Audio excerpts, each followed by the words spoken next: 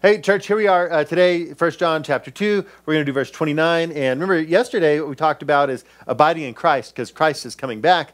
Today, here's what John does, is he says this, and if you know that he is righteous, you may be sure that everyone who practices righteousness has been born of him.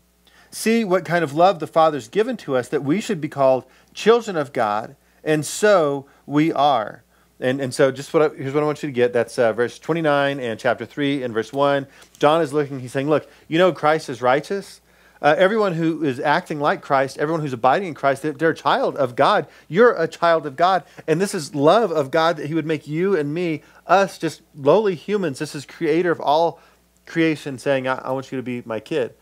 So I guess maybe just a quick question is, how does it make you feel to know that the God of all creation would look at you and call you his child?